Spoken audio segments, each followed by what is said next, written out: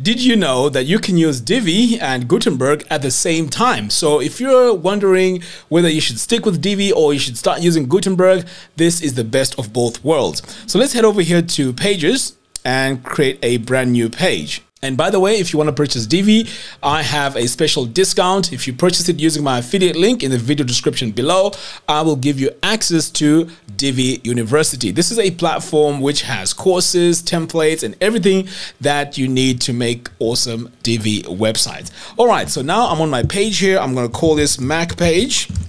And then I can either use Divi Builder or default editor. Now here's the thing, if you choose Divi Builder, it's going to just pretty much go into the Divi Builder and that's it. So in this case, you want to go into the default editor. So this is the Gutenberg editor. Now I've also installed a plugin called Spectra. This enhances the Gutenberg blocks. So I can start now by adding, pretty much anything I want. So let's say I want to add a container. I can just click here and now all of a sudden I have Flexbox and I can use this alongside Divi. So if I click in here, I can click on this plus button and let's say I want to add something Divi related. So I can go in and search for Divi and then click on Divi layout and then build new Divi layout. So now this is taking me into the actual Divi builder. And this integration here is really awesome. So let's say I want to click on start building. I can go now with a single row. And in this row, let's add a blurb and select it.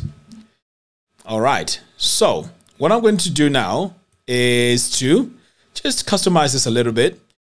So let's start off by adding an icon. So I'm going to click here on use icon and I'm just going to choose maybe this one here.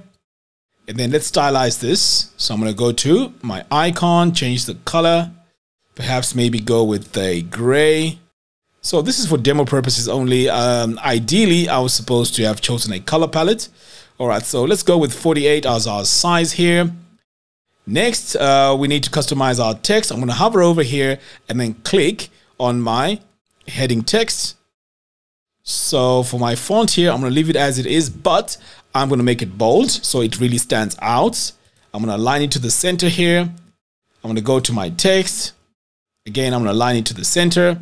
So pretty much that's looking great. In fact, you know what? There's a lack of color here. Why don't we just do something like that? Okay. Or maybe even this.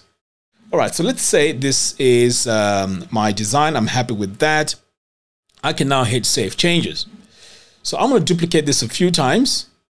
So now we can see our content is right here, which is fantastic. Now, let's say I need to edit this layout. I can always come over here, but make sure you select it first and then click on edit layout. So let's say the change I need to make in here is to delete. I can just go in here, delete everything I need to delete, save this. And now I'm back to my normal design. So while I'm here, I can also click on this plus button. And this time, let's say I want to add, let's browse all and see what we can add here. So let's say we want to add maybe a countdown. How about that? So you can see here, our countdown is over there.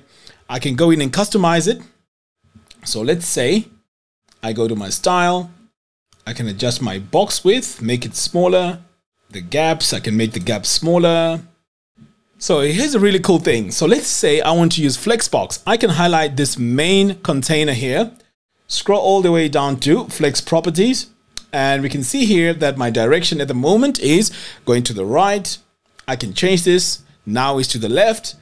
I can also make this blurb go on the top and then the countdown on the bottom. So I have Flexbox properties that I can play around with because all my items here are in different containers. So let's say I wanted to go in here and add a bit more space between this. I can always do that because everything is within this container here. So let's save this and take a look at it. So I'm going to hit Command S and then we're going to view the page in a new tab. So there we go. So we have our blurb here on the top and we also have our countdown here on the bottom. So we can always go in and tweak this because as you can see right now, it's not looking great, but I'm sure you guys get the idea. So just to make this work properly, I'm going to go in and delete it and add something else. Now, the only thing that's quite annoying here is this keeps loading while I'm designing other elements of my page. So let's see what we can add here. So let's say we want to add some star ratings. So I can just call this main rating, for example. And then I can choose my range here, 1 to 10 or 1 to 5. And the rating here is 4, but I can change it to maybe 3.5. I can stack it. I can make it inline. Pretty much I can do whatever I want. So let's stack this for now.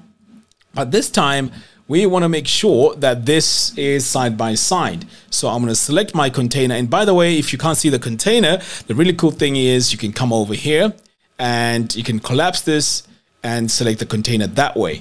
So when I scroll all the way down here, I can now choose my direction because now I want them side by side. So I can have it like that.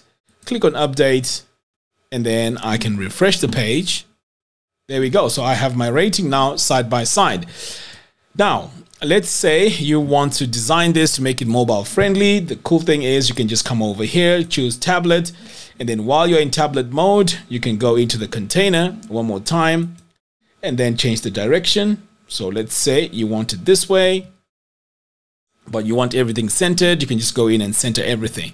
So this is the power of using Gutenberg and Divi pretty much at the same time. So I found that there are some modules that are not available with Divi. I can just go into Gutenberg and find those much easier and just use this to create a complete page. Anyway, guys, let me know what you think. Until next time, thanks for watching and I'll see you in the next one. Take care.